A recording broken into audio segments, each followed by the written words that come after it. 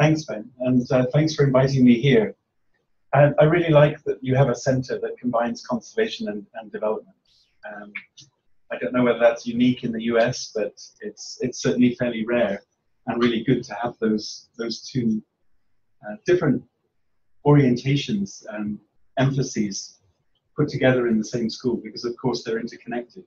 And I think because of the nature of the school, I was kind of inspired to revisit some work that I did with one of my students, and aware that many students come into conservation and development with an interest in one or other disciplines and find themselves having to transition and incorporate others. I thought I would give an example from the work of one of my students, Sharon Brooks, that I did with a team of us from different disciplines some years ago in Tonle Sap in Cambodia.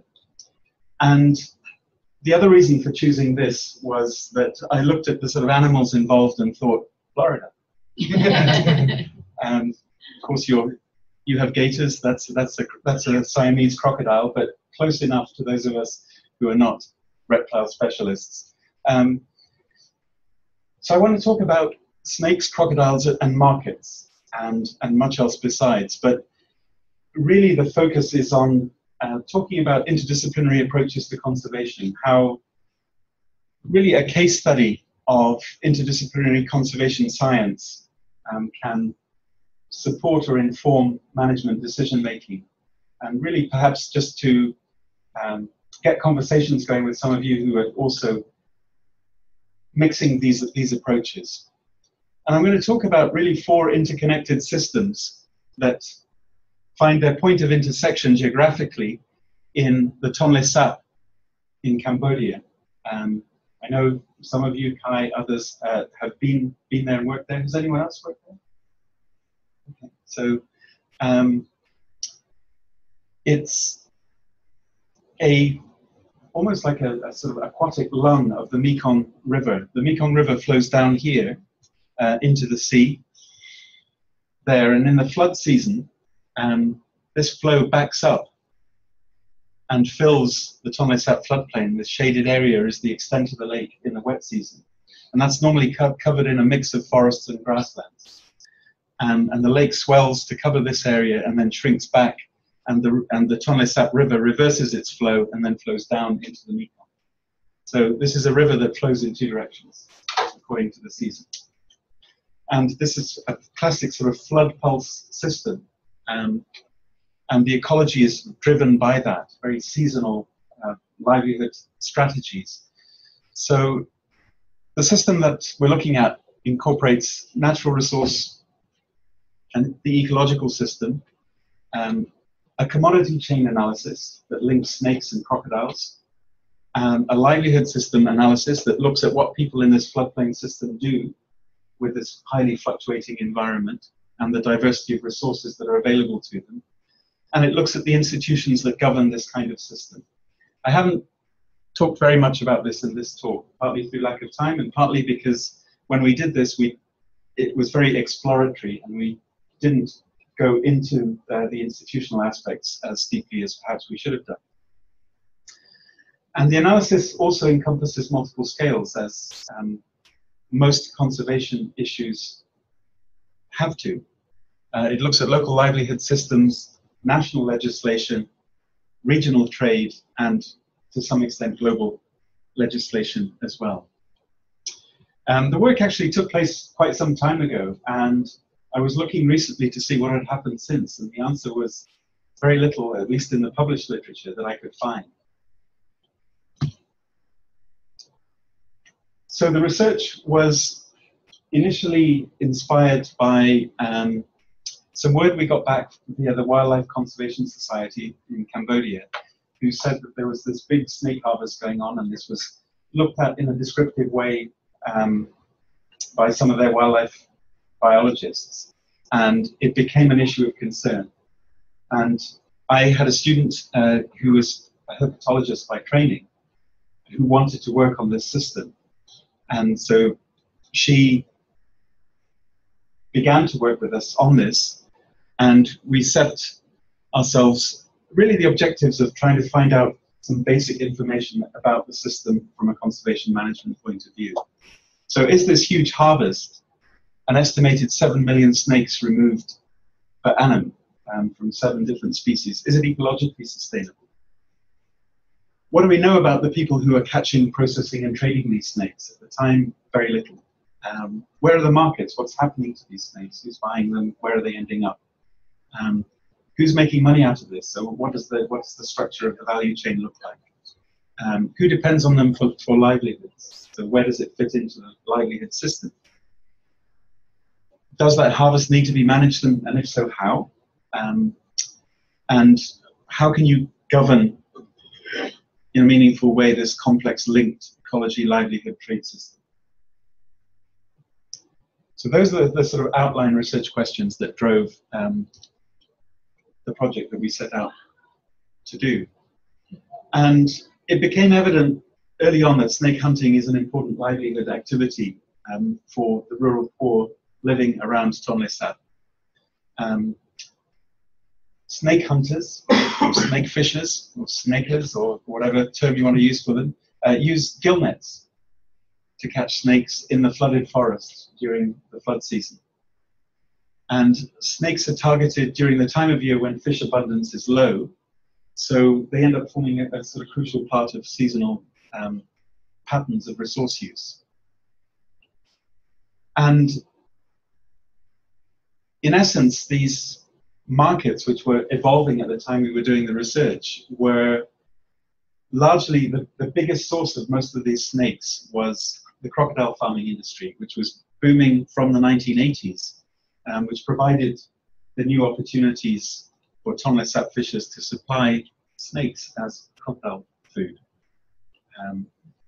And the Wildlife Conservation Society and others had raised these concerns that levels of exploitation were unsustainable, and concerns for the sort of future sustainability, therefore, of the whole system were being raised. And there was also a sense that the fishers, Frank, yeah. So you're saying then that the snakes was not part of the kind of subsistence system. So it first became a part of that circle when that market, well, in the system.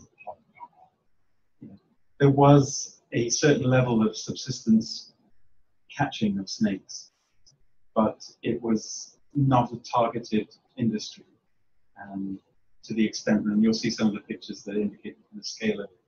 And it was the kind of thing that if you caught a snake, you might take it home and eat it. The same way that many people who have rice paddies that catch snakes and frogs and things like that, if they come across them. But this is a sort of directed, large-scale hunt. And so there was a concern that because the fishers, who were the people who were catching the snakes as well, were poorly connected to regional markets, there were concerns that they might not get, a fair price, and that might in turn drive them to fish more intensively to try and make some revenue from this. So that's the flooded forest during the wet season. Tonle Sap looks like this. And the gill nets are set among the trees in the passages of water between them.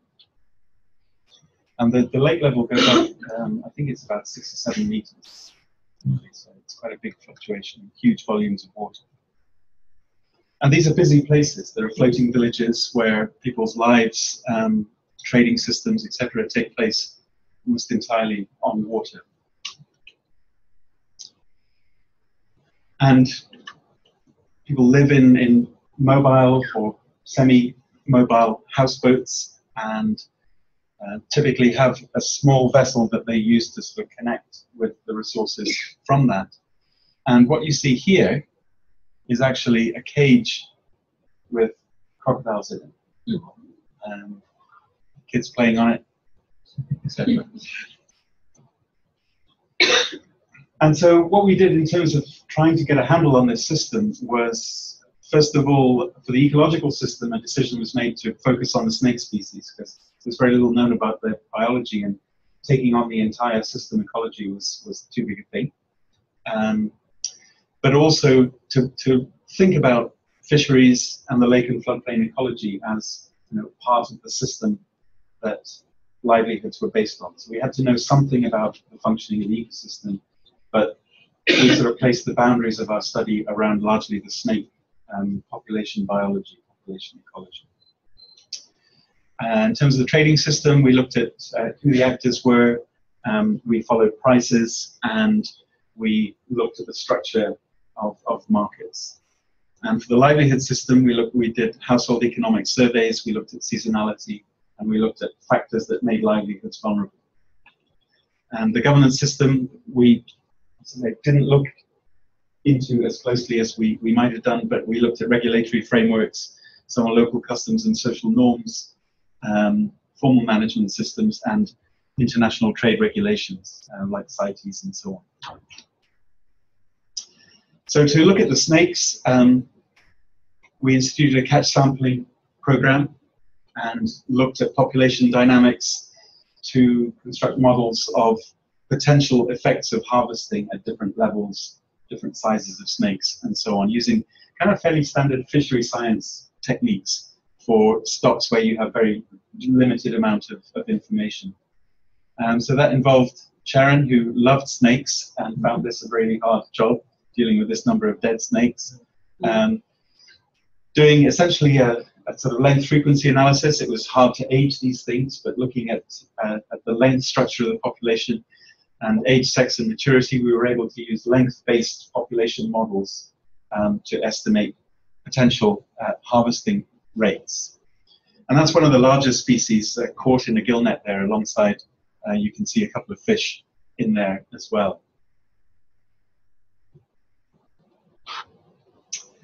So we did what's called a yield per recruit analysis that looks at estimated current levels of fishing mortality and different ages at first capture derived from length frequency analysis, and examines where the current yield per recruit is in relation to potential maxima. And in general, it was found that one of the big species, Enhydrus, is fully or over-exploited, but the other ones are potentially sustainably harvested from a point of view. We also did biomass, spawning stock biomass per recruit analysis. And the main conservation concern really was for the larger, more valuable snakes, including some endangered species. There's the 7 sort of specialist water snakes, but also a number of other snakes in the floodplain that were caught incidentally. Some of those sort of valuable and endangered species. And the Siamese crocodile, which was being held captive in those cages by people living on the lake, is actually IUCN red listed. But the captive ones, to complicate matters, may be hybrids with Cuban crocodiles. So it's not quite clear what their sort of conservation status is because of that.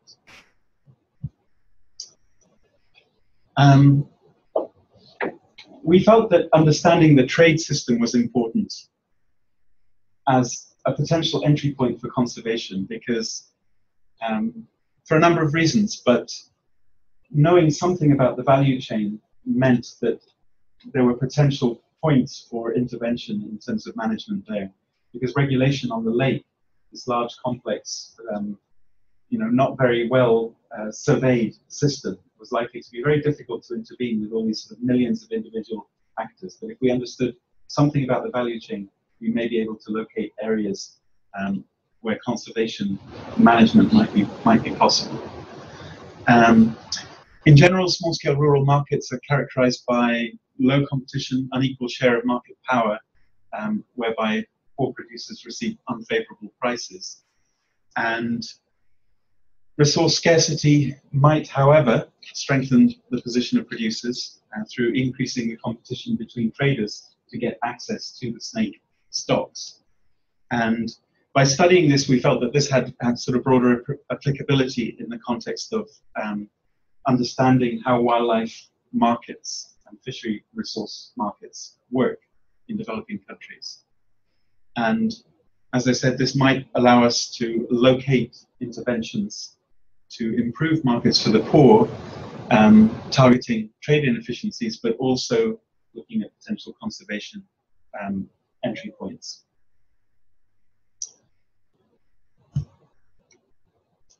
So for the trade study, we looked at price data from a number of landing sites and at the hunting sites themselves. So this involves sort of paddling out onto the lake, finding out where people were harvesting snakes and following traders that followed the snake hunters out onto the lake. So you had those kinds of traders. You also had traders that were at the landing sites, and we also had information on how many snakes were being eaten by the crocodile farms that surrounded the lake, or at least a sampling of them. So we had kind of three sort of different levels of source information for price data for the snakes. And we conducted a number of interviews with both hunters and traders on trading arrangements, networks, prices, conditions, interlocking between credit markets and snake markets. And we worked quite closely with a number, both fishing associations and a number of NGOs who were working on conservation issues in the lake. And a lot of the information came through kind of focus group discussions, as well as interviews and surveys. And just a few pictures to kind of illustrate the value chain. So the snake hunters were both men and women, also some younger people, children, adolescents. And the middlemen were buying snakes from hunters out on the lake. So they would sort of paddle out and encounter, this is a hunting boat, some traders, and then negotiating the price while out on the lake and transferring to the trading boat that then lands into one of the shoreside trading areas that then sells to the crocodile farmers. And so the middlemen then unload the fish, snakes actually, to sell to crocodile food traders at the lakeshore. And so early in the morning you see these kind of big boxes of snakes coming in, along with some fish as well. And there's a nice assortment of snakes harvested from Tonle Sap, these 7 anhydrous species, and then a few others kind of mixed in there as well. So crocodile feed is the main market, but there are others. So here's some snake jerky for sale in local snack markets. And there are also markets for skins in the larger species. And that's my former colleague John Reynolds, who's now at Simon Fraser University in Canada, who's an evolutionary biologist and a keen herpetologist, birdwatcher, etc. So the snake trade then links to the crocodile trade. And this is someone's back porch. You can see their little porch swing there, house in the background, and these little sort of concrete cages with a lid, and inside those are baby crocodiles. And it's these baby crocodiles that are sold then to Thailand and on-grown for meat and skins. So that's the kind of end of the value chain. And what's normally kept also in the backyard are the broodstocks. And so, I don't know, this may be a normal sight in the backyards of suburban Gainesville. This is suburban Siem Reap, where it was a surprisingly normal sight. A large number of kind of wealthy middle-class civil servants, people who work for fisheries department, business people, who in their backyard have a crocodile breeding program going, essentially. And this is where the snakes land.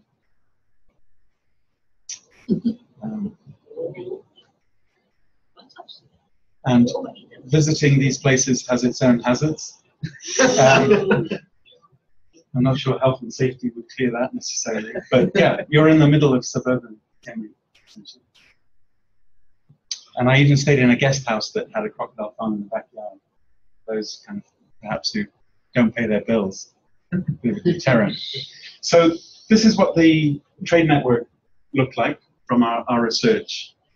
You had the hunters and fishers out on the lake, and about half of what they caught was sold to traders and collectors that went out into the forest to find them, and the other half to village-based traders. And the forest-based traders then sold to the village-based traders in most cases, and sometimes directly to land-based crocodile food traders. You also had these sort of people buying the larger snakes. And the large snake traders were in the skin trade, essentially the snake skin trade, and the live snakes, some of them sold for pets, for various others, sold on to an export trader. And then at that point, we kind of lost track of it. In the crocodile food market, some went to market seller who then took them to crocodile farms. Some of it went for snack food, a small amount of it, presumably higher margins on that, and eventually to human consumption. And so that's kind of what the trade network looked like. Up to 6 transactions can take place between hunting and ultimate consumption by people or crocodiles. And looking at price over, we managed to get parts of 3 to 4 year hunting seasons, variations in price, starts high, drops, and then rises again, and basically inversely related to the quantity available. And looking at the sort of price at the different levels, and looking at price transmission across the value chain, this is a paper that was published in Journal of Development Studies.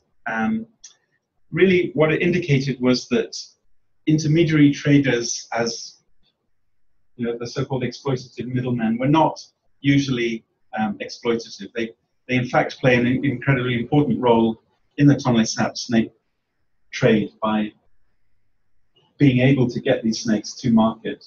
Because if you're out on the lake hunting and you have to bring them in to shore to sell direct to traders, it's not profitable to keep going way out to these distant grounds all the time. So having someone come to collect and act as an intermediary is really important. And they also extended credit for gear and all kinds of other functions as well. So these intermediaries were a sort of necessary part of this value chain system. And their purchasing and trying to sell on to crocodile farmers also incurs some risks, so they take on some of the business risks in these transactions as well. What we didn't manage to find out a great deal about were the powerful traders at the top of the supply chains, the crocodile farm owners in Cambodia and Thailand, and the global skin traders. And the sense was that the market was being controlled by these people, but they were very reluctant to talk to us. So the snakes are just part of a diverse natural resource system. There's a whole range of sort of products and trades associated with tonle sap, of which the snake trading is and harvesting is just a small seasonal part. And we use the kind of livelihoods analysis to look more closely, not just at people's activities, what they were doing, but what that led to in terms of relative levels of poverty, whether you could associate certain kinds of livelihoods, access to certain kinds of opportunities with different levels of poverty and wealth, and what assets you needed and what kind of policies and institutions and processes, including markets and market access, how those mediated your ability to use your assets to secure your livelihoods. And this work was done with a combination of household microeconomic surveys, focus group discussions, and key informant interviews. A small sample, because this is quite detailed work, but 155 households, in contrast to the really sort of large-scale surveys that development organizations typically undertake to determine poverty levels and so on. This was much more sort of in-depth, really to learn as much as possible about where snakes fitted into people's livelihoods. So I mentioned there's a diversity of livelihoods. There's diversity even within each of those livelihood systems. So just taking fishing, enormous range of diverse methods, from these sort of lift net platforms to cast nets, trap fishing, little baited pots for freshwater shrimp, largely, and a whole range of harvesting activities. These are water lily stems, and those are earthworms. So every kind of part of this resource system really finds a use and a market. And just some other ones: rats, snails, and those are deep-fried tarantulas. So for a food market, this is probably for crocodile feed as well. These also for human consumption, and elephants for a whole range of sort of agricultural uses and transportation and so on. Floating gardens, and lots of associated trades, from fish trading in markets to selling gear, and making bricks from sediments, weaving, firewood collection from the flooded forest. So there's a tremendous range of complex activities going on, and sort of sorting out who has access to what under what conditions was a kind of major part of the research challenge, and figuring out which activities are associated with higher incomes and which with lower. And it turns out that snake harvesting tends to be the activity among the poorest people who don't have access to these kind of higher value livelihoods that necessitate access to land or to particular kinds of markets. And then you have all the service industries that are sort of based on the natural resource-based activities. So out on Tonle Sap, this is a mobile lunch, noodle and rice stall that calls in at your houseboat. So the research showed that snakes were seasonally important in livelihoods, particularly for the poorer groups. And I've skated over a lot of the results here just to give you the sort of general sense of what was going on, but I'll give you a list of the papers for people who want to sort of follow that in more depth. And it turns out that the sort of period of highest livelihood importance in the flood season is also the time that the snakes breed. So there's a vulnerability of the snakes at that time to capture, and the quantity that are caught are it's good from the crocodile feed point of view. They're all gravid. They're at their most nutritious, so they're the best crocodile food. And talking to traders and looking at prices, the price of snakes was often slightly higher than the price of fish.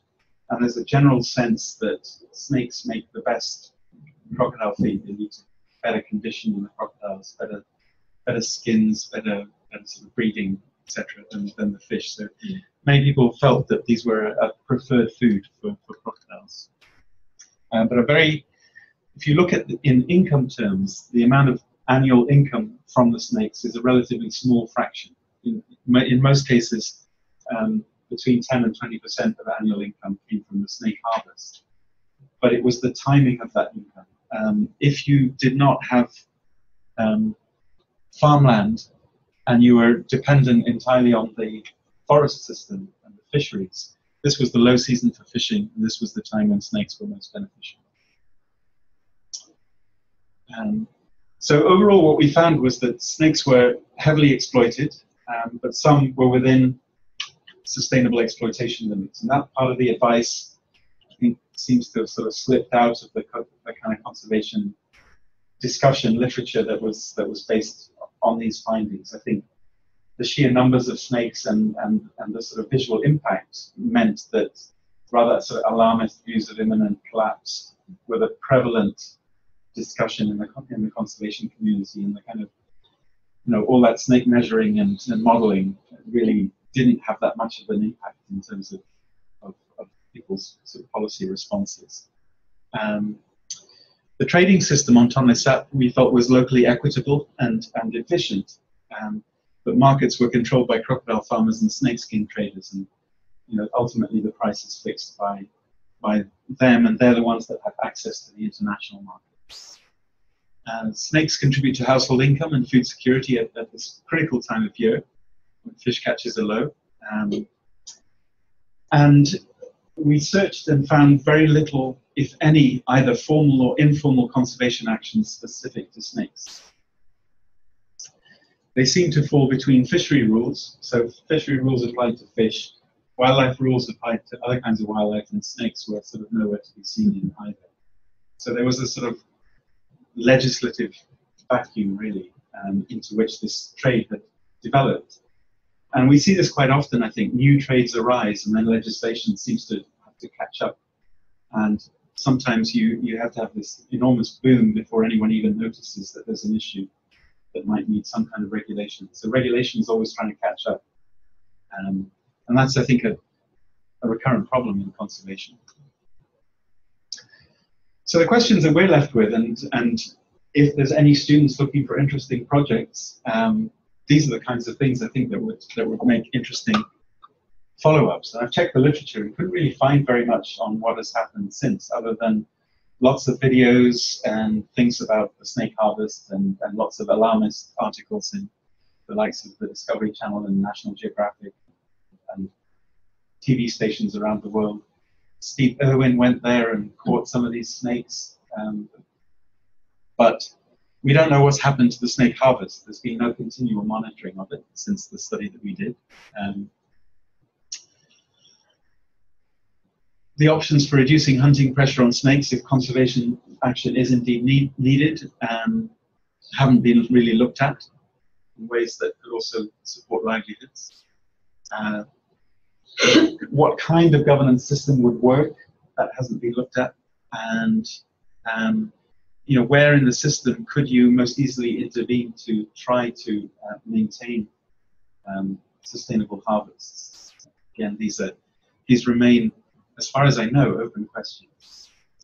And so this was our very exploratory foray into a new and unknown wildlife trade system, and it attracted interest regionally amongst particularly herpetologists, but also those working on tonless sap. A lot of work has gone on since on the fisheries, and the snake harvest has sort of been incorporated somewhat into that work, but not fully, and it remains a very understudied conservation system. And as I said, this was largely the work of Sharon Brooks, who's now at the World Conservation Monitoring Center, and her interdisciplinary training paid off. As I said, she started as a herpetologist, and she's now in charge of the Biodiversity and Business Initiative at WCMC. Berike Kebede is an agricultural economist who works with us on the sort of trade aspects of this. John Reynolds, herpetologist, conservation biologist, did most of the sort of ecological inputs. Jenny Gill, another biologist, and I sort of worked on the livelihood systems stuff. Supported by Wildlife Conservation Society in Cambodia and Osmos, a very active local NGO. Interdisciplinary research funding. I don't know if NSF has these interdisciplinary programs here. And thanks to the institutes here for supporting my visit to come and tell you a little bit about this strange and quirky trade and livelihood system on the South. And there's some follow-up reading for those who kind of want to know a little bit more. Thanks.